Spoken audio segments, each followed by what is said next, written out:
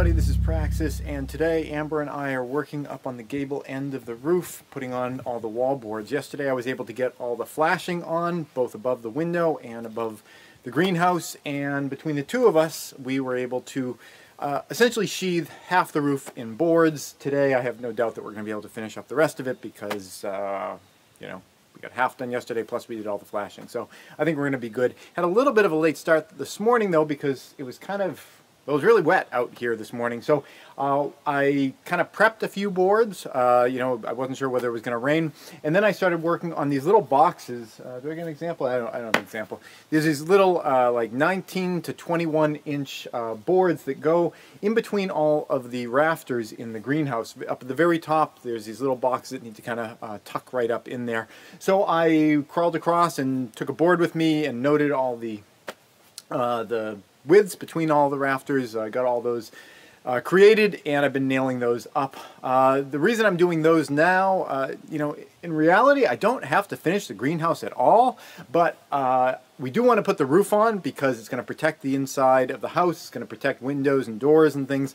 And once the roof is on, it's going to be really hard to do those boards that are tucked up right up underneath, plus the foam, plus the exterior board. So, you know, it's another thing added to the first thing that I need to do list. But after that, I got right back on boards on the gable end, and that's going well.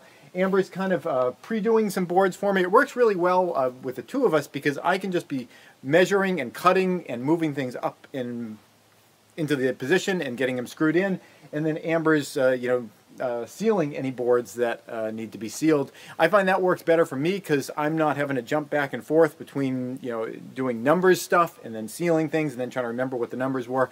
I can work really efficiently and not make as many mistakes. That doesn't mean I don't make any. And Amber can just keep sealing things. So this has worked out pretty well. This is the next board that's going to go up.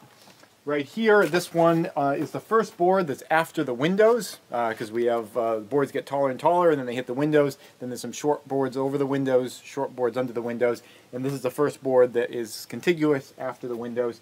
And everything after this should just go really quickly because we don't have to do any particular measuring or anything like that. And Amber, I think you're going to need me to move that board in a moment. Yep. Yeah, Amber's good on moving all the boards except for the 16-foot ones once they're sealed, because they're kind of heavy. So that's it. Thanks for watching.